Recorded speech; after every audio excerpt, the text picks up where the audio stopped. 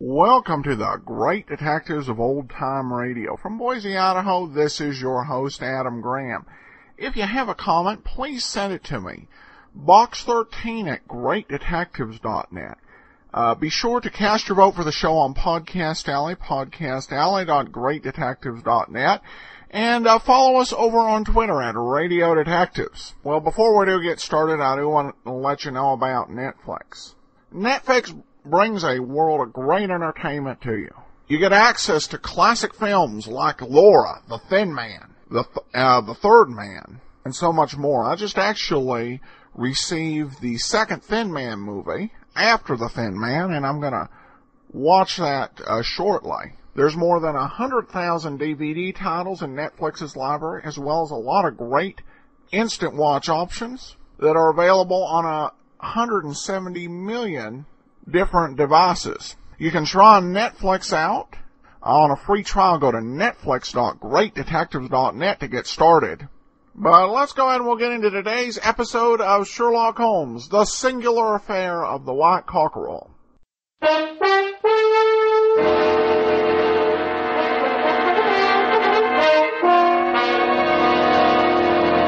Kreml Hair Tonic and Kreml Shampoo present the new adventures of Sherlock Holmes, starring Nigel Bruce as Dr. Watson and Tom Conway as Sherlock Holmes.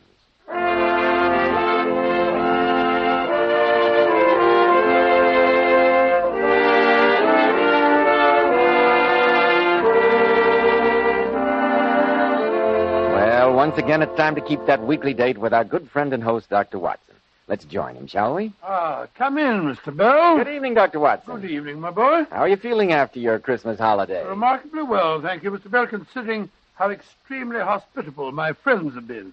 Just a twinge or two of gout to remind me that an old man should treat tawny port with the respect that it deserves. I know just what you mean, Dr. Watson. Draw up your usual chair, my boy, and settle yourself down. That's it. All ready with tonight's Sherlock Holmes adventure, Dr. Watson? Yes, Mr. Bell. And when I was going over my notes on the case just before you arrived, I came across this white feather. It played a prominent part in tonight's adventure. A white feather? That signifies cowardice, doesn't it? Yes, it can, Mr. Bell, it can, but this is a very special feather. It was plucked from a white cockerel, and it helped Sherlock Holmes to foil one of the most diabolical plots that we ever encountered. But first, don't you want to have your usual word with our listeners? Thank you, Dr. Watson. Men, if you want to stand out in the crowd, remember, well-groomed hair means a lot to a man's appearance. And I'm sure you'll want to know why so many of America's most prosperous and successful men use Kreml Hair Tonic. You see, Kreml contains a special combination of hair-grooming ingredients which is found in no other hair tonic. This is why Kreml gives a man's hair such a natural, well-groomed look. It keeps hair neatly in place longer, too.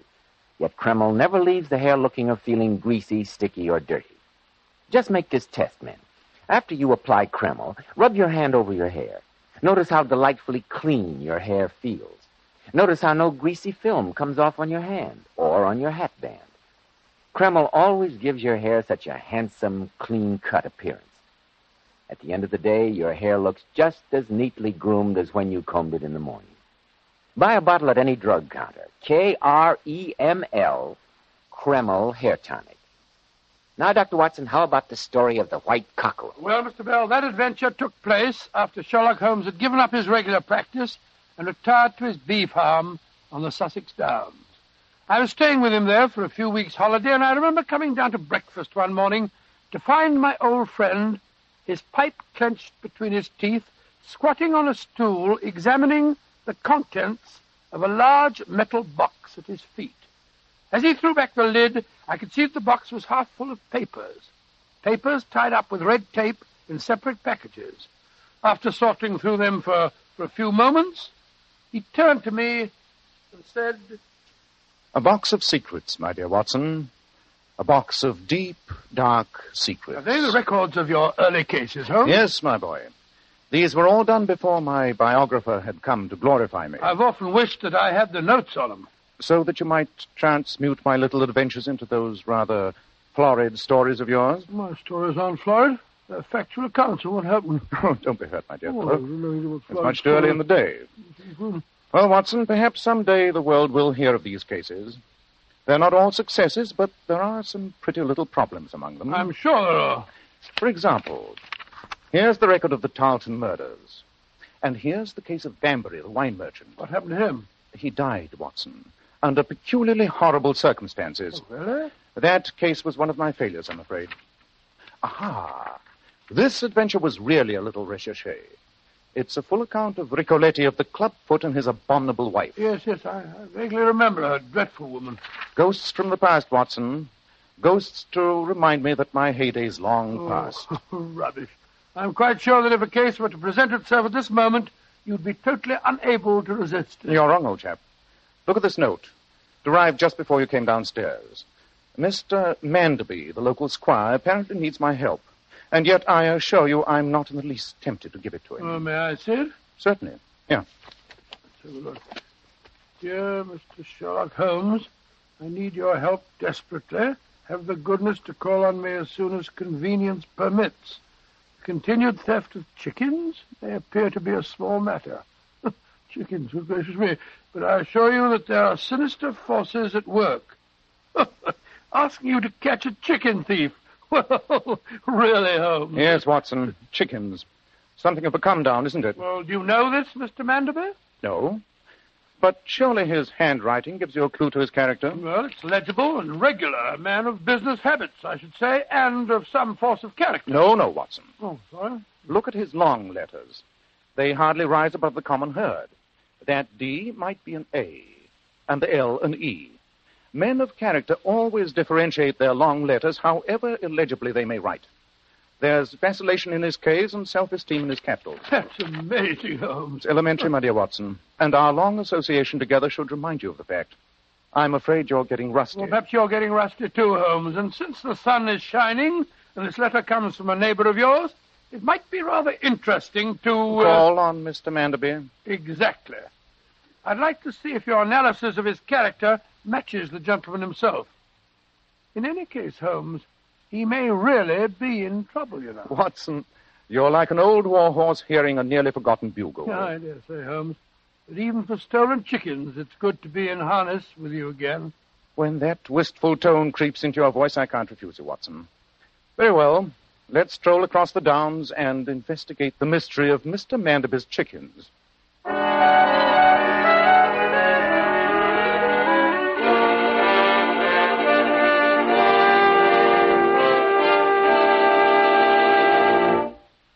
Mr. Holmes, I'm glad you and your friend came here so promptly. It would seem to me, Mr. Manderby, that your wisest course would have been to call in the local police. I did. And the idiot scoffed at me. Indeed, Mr. Manderby? Why? Well, they said if they had to track down all the chicken thieves in these parts, they'd have no time for their more important duties. I must admit that I can follow their reasoning, sir. Well, I can't, since they seem to spend most of their time playing skittles in the Star and Garter. The local sergeant appears to have been selected for his complete lack of grey matter. Doesn't one iota of imagination. He's unable to see in what respect this differs from an ordinary chicken theft. Well, in what way does it differ, Mr. Manderby? Well, the chicken coops were broken into with considerable ingenuity. The thief could have taken all he could carry. But he stole only one chicken, a white cockerel. A white cockerel? When did this take place? Early last evening. That was when I sent my note to you, Mr. Holmes. But in the early hours of this morning, a burglar broke into the house itself. And what was stolen this time? Again, the thief took only one object.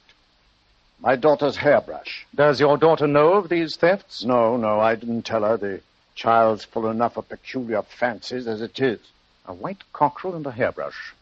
Mr. Manderby, I came here against my better judgment, but thank heaven I did. Please let me talk to your daughter at once. Unless I'm very much mistaken, there's devil's work afoot.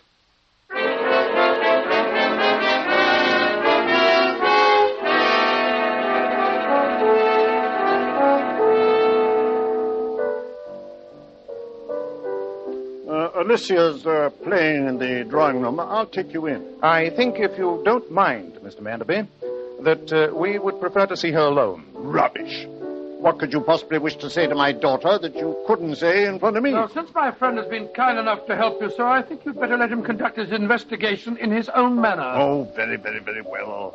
All sounds unnecessarily mysterious to me. I'll be in my study. Dreadfully pompous fellow. You were right in your analysis of his character, Holmes. Well, let's go in. Shh. Listen to the piano, Watson. What a weird tune. Yes. An odd, primitive melody to hear in the heart of the English countryside. Very curious. Come in. I'm sorry, Father. Oh, it isn't Father. Who are you, gentlemen? Miss Manderby, permit me to introduce myself. My name is Sherlock Holmes, and this is my friend, Dr. Watson. How do you do, my dear? Mr. Sherlock Holmes. I knew you lived in the neighborhood. But why are you here? At your father's request. Well, nothing's wrong, is it, Mr. Holmes? I'm not sure, Miss Manderby. That's why we've come to talk to you. Oh, may we sit down, my dear? Oh, yes, of course. Please forgive me. Thank you, sir. You play the piano excellently, Miss Manderby. Have you ever thought of concert work? Concert work? Oh, no, sir. Papa'd never allow it. He needs me here all the time. You don't see many people here at the house. No, Dr. Watson. Papa doesn't like me to cultivate any friends. He wishes me to devote all my attention to him. Extremely selfish and medieval point of view, it would seem to me. Oh, please, Mr. Holmes, you mustn't say anything against Papa. If he knew that we were talking about him, he'd be furious. Then let me confine myself to you, Miss Manderby. Do you know of anyone in this neighborhood who might wish you serious harm? No, I don't. As I told you, I hardly know anyone. Then why, my dear young lady, are you so obviously terrified of your own shadow? Oh, please don't ask me that. I haven't even had the courage to tell Papa. Possibly not, my dear, but Mr. Holmes is here to help you and to protect you. That's why he insisted on our seeing you alone. Yes, Miss Manderby. And a trouble shared, you know? Very well, Mr. Holmes. I will tell you. I've got to tell someone. Last night I had a ghastly dream. I dreamed that I was in some foreign country, in the jungle. I was tied to a stone slab, and a group of natives danced around me, waving knives. And they were all wearing terrifying masks. Oh, my dear, it sounds like too much lobster for supper. Quiet, Watson. Oh, sorry. Please continue, Miss Manderby. All the time I could hear a strange, haunting pipe playing in the background. It sounded like some sort of flute, and there was a drum beating out a slow, rhythmic beat. The same rhythm that you were playing on the piano as we came in? Why, yes. It's been haunting me ever since I awakened this morning. It goes like this.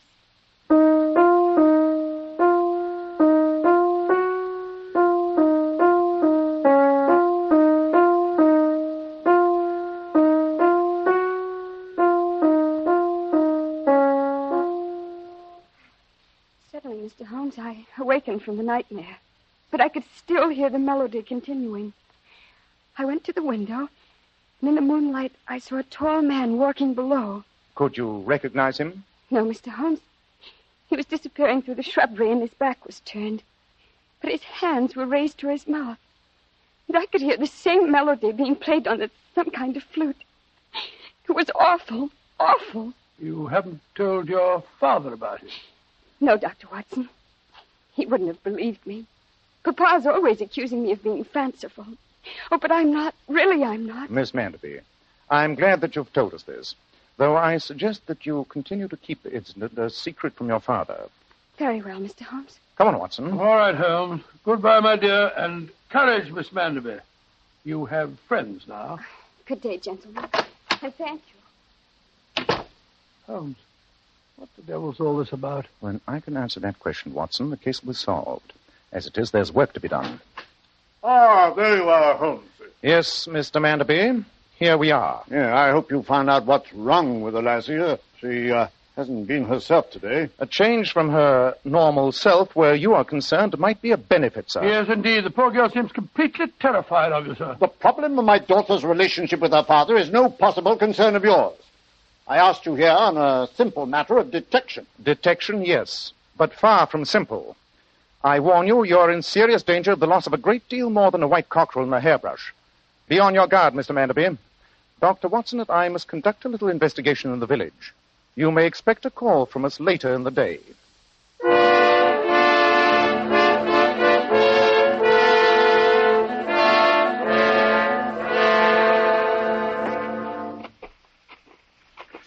Well, Watson, here we are at Larches. Charming house, but I still don't see quite why we're here. Because my inquiries uncovered the fact that this is the only house in the neighborhood with relatively new tenants. When something extraordinary happens in the peaceful countryside, look first for a newcomer. The owner's name is Mr. George Shapley. Let's see what information the gentleman can give us. Listen to that, Holmes. Sounds like a flute. Yes, Watson. And the melody is the same that Miss Manderby played for us on the piano. And this house is only a stone's throw away from hers. Precisely. Yes, gentlemen. Mr. Shapley? Yes? My name is Holmes, and this is my friend, Dr. Watson. How do you do, sir? How are you, Doctor? What can I do for you, gentlemen? I'm something of a student of music. We were walking past your house, and I heard what sounded like a flute playing a strange melody. It seemed to come from the direction of the stables over there. Oh, that. It's my manservant, Harker. He's a West Indian. Brought him over with me from Trinidad. He's quite a musician. In an amateur sort of way, you know. I wonder if I might speak to him. Of course you can, Mr. Holmes. I'll walk you over there. Thank you. We were thinking of getting up a little entertainment in the village for the church ladies' bazaar. Perhaps your man would consider contributing his services. You can ask him. He spends 2 or 3 hours a day out here practicing. Harker! Yes? Come here a minute. Yes, Mr. Hepper. These gentlemen heard you playing and wondered if you'd like to do something for some village concert or other. Oh, that's flattering. We're organizing a musical soiree for the church ladies in a few weeks. Yes, sir, man, and we'd like you to play for us. Oh, I'm only an amateur, but I'll be very glad to help, gentlemen. That instrument you were playing, it had an odd quality. Was it a flute? Yes, sir, though I doubt if you've ever seen one like it.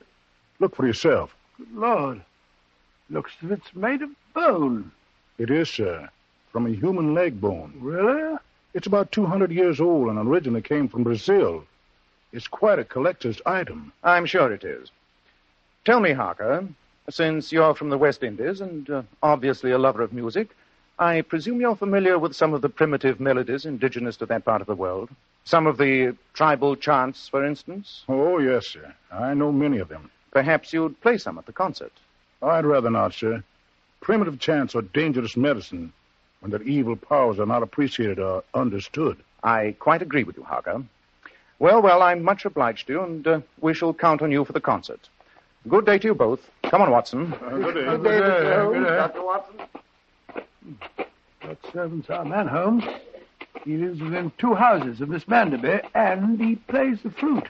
Well, Watson, though I don't think the pattern is remotely as clear as you think, I'll agree that suspicion would seem to focus on the servant Harker. I could even produce another clue that points to it. You could? I picked this object from his coat as he turned to you during the conversation. None of you noticed it. What is it? Look for yourself, Watson. Here. Great heavens. It's a feather from a white cockerel.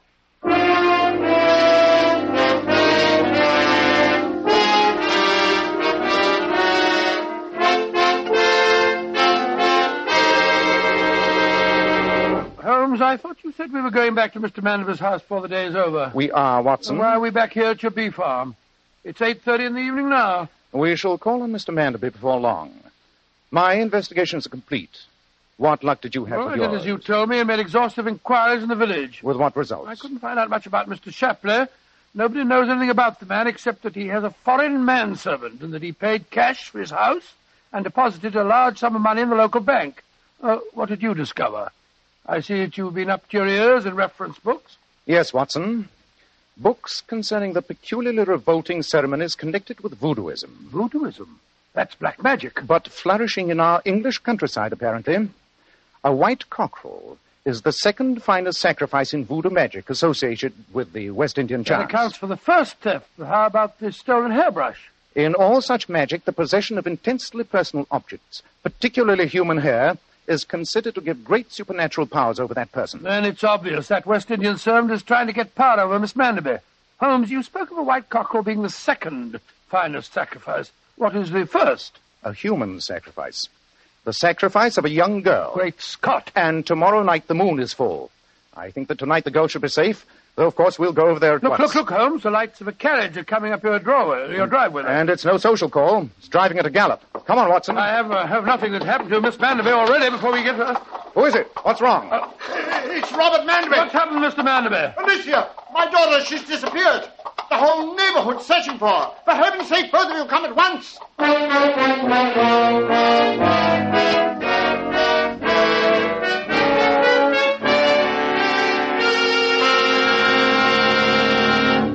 We'll find out in a moment what Sherlock Holmes decides to do now.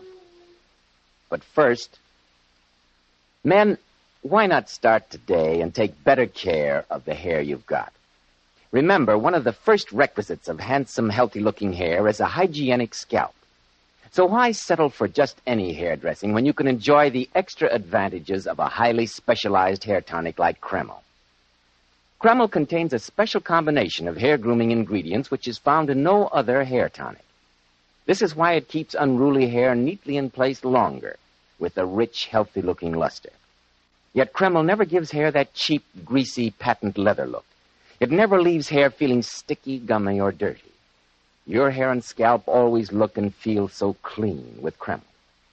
And if your hair is so dry it breaks and falls when you comb it, start using Kreml at once. Let it make your hair feel softer, more pliable, and look as if it had some body to it. Kreml is also fine to lubricate a dry scalp. At the same time, it removes dandruff flakes. A quick massage with Kreml helps stimulate the cutaneous circulation of the scalp. Notice how alive, how invigorated your scalp feels. So for better groomed hair, a hygienic scalp, use Kreml daily. K-R-E-M-L. Kreml Hair Tonic.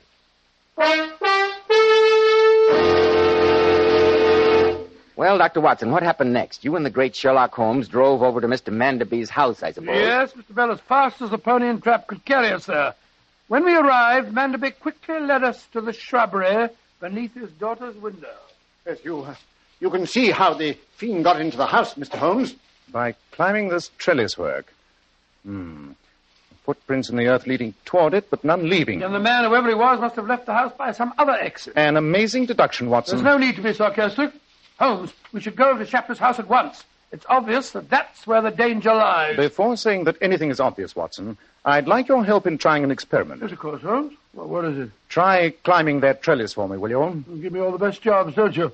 Lend me a hand, will you, old fellow? Here you are. Up you go. You know, Holmes, it seems to me you're wasting valuable time. Mr. Manderby, since you asked my help, I suggest you let me handle the case in my own way. Holmes, I don't think this trellis is going to hold my weight. No. Look out, Holmes! Oh! Bravo, Watson. Your test has been invaluable. What do you mean it's been invaluable? I think I've broken my back. I'm sure you'll survive. Come on, old chap. Get on your feet. We'll go over to Mr. Shapley's house at once. I only hope we're not too late to prevent a tragedy.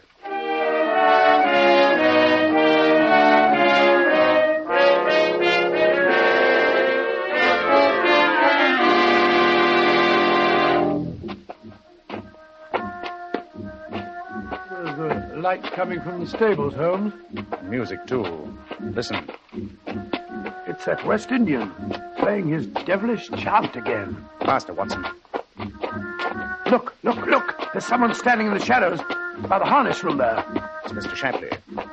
Good evening, sir. Mr. Holmes, Dr. Watson, thank heavens you're here. What's wrong, Mr. Shapley? Look in that empty stall there. You can see through the broken plank in the wall. The one where the music's coming from. Good heavens. Look, Holmes. There's Miss Manderby lying on the floor unconscious. Yes, with a dead white cockerel beside her, and a fire smoldering in the corner. And to think that servant of mine's in there playing his filthy music. I don't see him. Mr. Holmes, I've got a revolver. I'm going in to get him. I think we'll come with you, Mr. Shapley. No. He's my servant. I'll take care of him myself. Arch him, Watson. Give me that revolver. Give it to me, I say. What do you think you're doing, Mr. Holmes? I told you, you knocked the revolver right off his hand. Pick it up, Watson. I have a profound dislike for seeing murder committed under my very eyes. Murder? But the potential murderer is Harker, the servant. Indeed? Then why is his unconscious body lying in the corner there? It can't be. The music's still playing. That's his flute. Yes, and it's accompanied by a drum. A remarkable feat, even for a man not lying unconscious on the floor. The music is undoubtedly that of a gramophone. You're remarkably quiet, Mr. Harker. Of course he is. He's unconscious. My dear Watson, you're overlooking an important fact. It's a case of identity. The West Indian gentleman lying on the floor is the master, Mr. Shapley. This man is the servant, Harker. No, you don't. Grab him, I've got him, Holmes. Let go of me. You can't prove anything. I can and I will. You'll go to prison for this night's work. Watson, see what may be done to arrive at the houses, while I turn this man over to the police.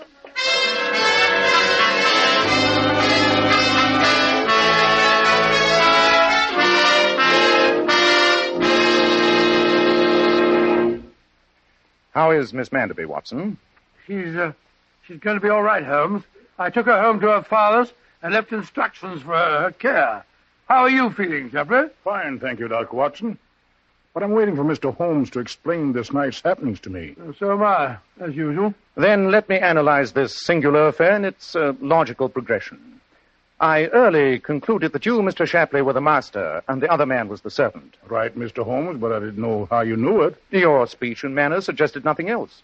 You reversed roles, I imagine, because it was an easier way to rent a house in the English countryside. That was the reason, Mr. Holmes. In my previous visits, I've discerned a certain prejudice against foreigners. That's a shocking thing, but I wouldn't doubt it, Mr. Shapley. You decided to live here for your health, I suppose? No, Doctor. I came to the English countryside for peace. Peace to conclude my studies on the origin and history of West Indian native music. I see. I've been working in close conjunction with Professor Griffiths of the Brighton College of Anthropology. It was he who concerned me to make graphophone records my works with a view to recording them for musical archives. And your servant saw his advantage. When you decided to change identities, he realized that if he disposed of you, he would be able to continue in his false character as the supposed Mr. Shapley. He could have taken over your large bank balance and retired under yet a third name with the proceeds. And then he concocted this elaborate plot involving voodoo and native chants, knowing that his master would be suspect. Precisely.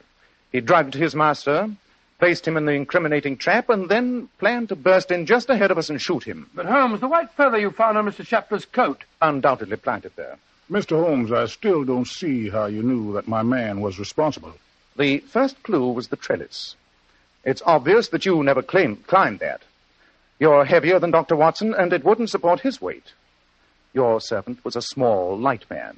Obviously, it was he. Well, I see it all now. And then, of course, when we heard the music while Mr. Shapley was still lying unconscious, it was obvious that the whole thing was a plot. Oh, what a shocking business. Yes, but I can't tell you how grateful I am to you, gentlemen. You saved my life. Mr. Holmes, I must insist on paying you a handsome fee. A fee? No, Mr. Shapley. I couldn't dream of accepting one.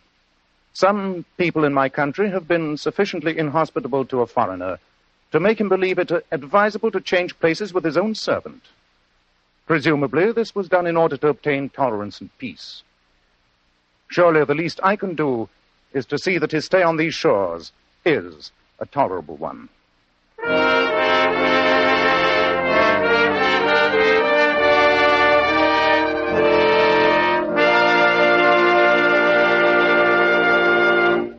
Girls, I imagine most of you are planning to go out to a party or a dance on New Year's Eve, or perhaps just spend a quiet evening with friends.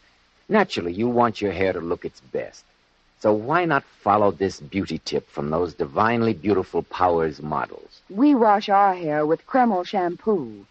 This amazing beautifying shampoo has been especially developed to actually glamour bathe each tiny strand of hair, revealing all its natural glossy luster. And so many women tell me how wonderful Cockerel shampoo is for washing children's hair. Well, you can readily see why. Because Cockerel shampoo is so mild and gentle on the hair.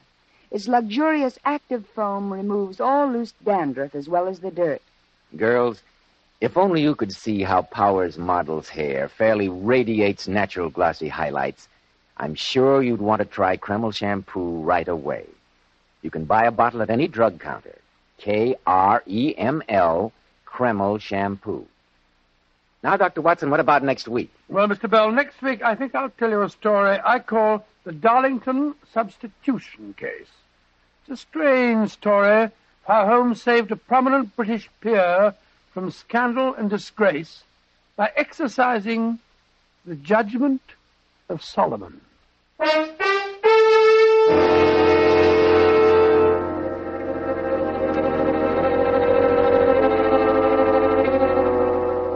Tonight's new Sherlock Holmes adventure was suggested by an incident in Sir Arthur Conan Doyle's story, The Mazarin Stone. Nigel Bruce appeared by permission of California Pictures. Tom Conway through the courtesy of Eagle Lion Pictures. This is Joseph Bell speaking for Kreml Hair Tonic and Kreml Shampoo, and inviting you to be with us next week at this same time when Dr. Watson will tell us about the Darlington Substitution Case.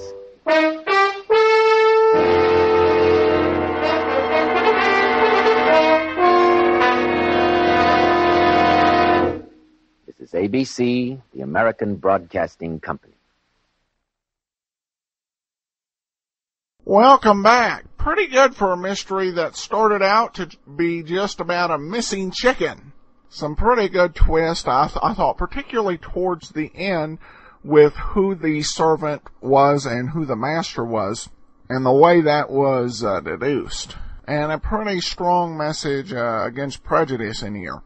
I should mention, this is actually the last Sherlock Holmes episode of 1946. So next week's shows are for 1947.